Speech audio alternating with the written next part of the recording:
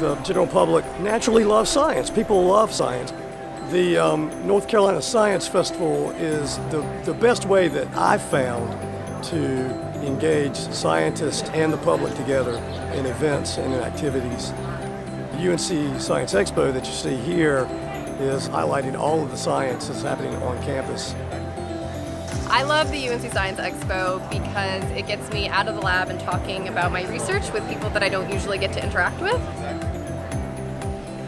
Being able to talk to the public about science is part of my mission as a scientist. Love undergraduates, but I love to be able to also interact with younger people and older people. It allows me to generalize the neuroscience to many different age groups.